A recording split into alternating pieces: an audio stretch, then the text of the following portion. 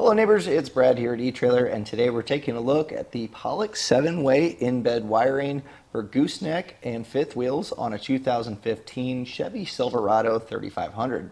When attaching your fifth wheel or your gooseneck trailer, you do need to plug it into your 7-way just so you get your lights as well as your brakes. But a lot of times you're having to drape that wire over the tailgate, so having this in the bed keeps it nice and protected and clean, easily able to plug in as well and maintain all your factory functions.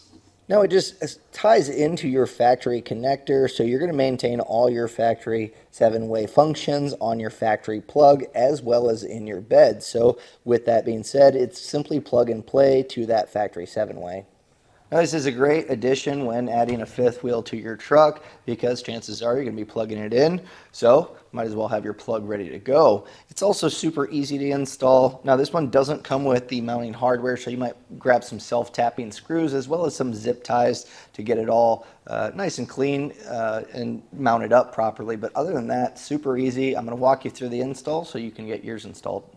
To begin our installation, first we need to figure out where we want to mount our plug, and generally in this flat area seems to be the best spot that a lot of people install it. So I'm going to put it right about here. So I'll go ahead and take a drill bit and just make a small pilot hole.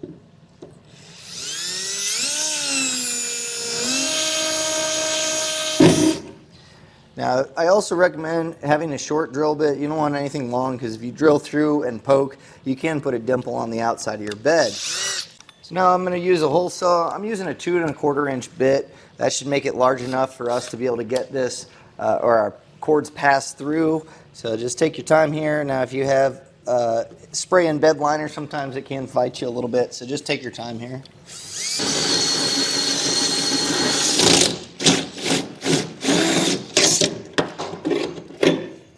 Now with that popped through, we do have some rough edges, so you're going to want to go ahead and run a file around that just to kind of take some of that off.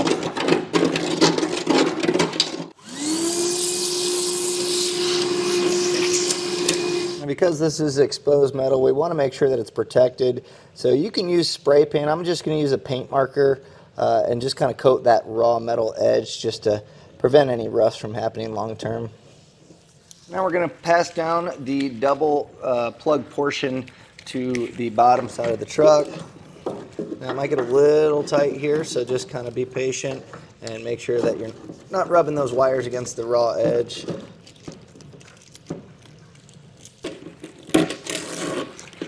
So now we need to make our connections to our plug, and these snap in. Now I will say, if you snap them in, make sure it's in the correct spot, because to get these undone is really tricky, so it's best to do it right the first time. And I'm going to be using kind of the layout that they have here on the plug panel or the cover. That way I can know exactly where it goes. I'm going to go ahead and get mine snapped into place, and then I'll show you where they all go.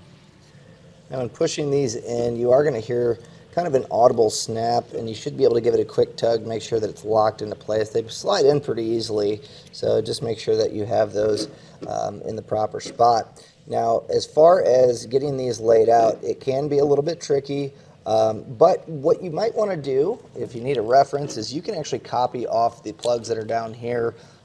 Normal wire colors, as far as other wire harnesses that I've done, they kind of go a little bit, they're more standard. These are a little bit different, but again, just follow this, make sure that the colors correspond, and you should be good to go. And once you kind of double check your wires and all those colors correspond with your other plug, we're going to go ahead, there's this keeper here that just kind of snaps them all into place, and it can really only go in one way, so it slides over. There's a little notch there. Just press this in. And then we're about ready to attach it to our plug, but before we do that, I'm going to just put a little dielectric grease here. It's going to help with any moisture buildup that can occur in the plug and just kind of prolong the life of our 7-pole. So now we'll take our receptacle here, snap that in place, hear that click, and then we have this lock. Just slide that down, make sure that it's locked in place. We can then feed this in. And then as far as mounting this up, it does not come with hardware, so I'm just going to throw some self-tapping screws in here.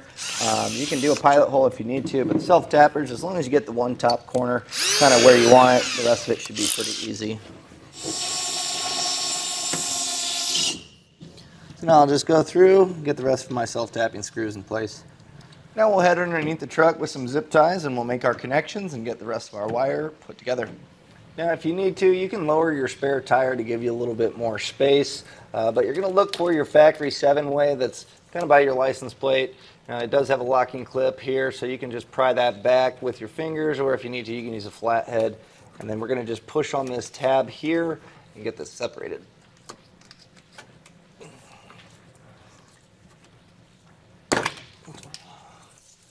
So pretty easy. We have our female and then our male. So ours is just going to kind of jumper into it and make that connections. But before we do that, I want to route this kind of in a clean way. So I'm going to kind of go up over the hitch, kind of just keep all the wires up. It's going to make it a little bit easier to zip tie up the excess as well. So I'll go ahead and put some dielectric grease on this end as well. And then we'll just snap in our connections.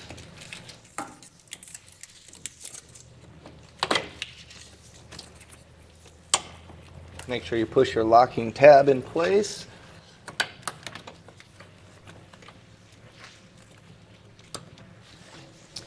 Then we'll connect our other connection here. Same thing. Snap that in.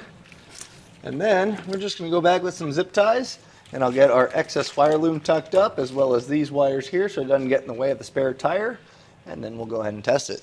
Now it doesn't come with zip ties, but if you need to pick some up, you can get some of those here at eTrailer, and that's just going to make sure that these don't dangle down while we're driving, and it's just going to kind of keep it a little bit more protected.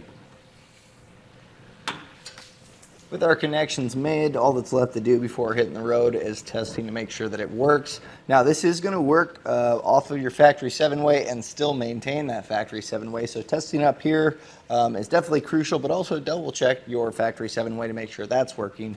Now we're going to run through a light sequence to make sure that it's all working using a test box. You probably don't have one of those at home, so the best option is to hook up to your camper or your trailer, run through the light sequence and check, have someone in the back check those lights when you do it, and that way you know they're all working properly. So starting off, I'm going to go ahead and turn on my running lights. Next I'm going to do my left turn signal, my right turn signal, my brakes, and then if they're all working properly, we're good to go. And that was a look at the Pollack 7-way in-bed wiring for gooseneck and fifth wheel trailers on a 2015 Chevy Silverado 3500.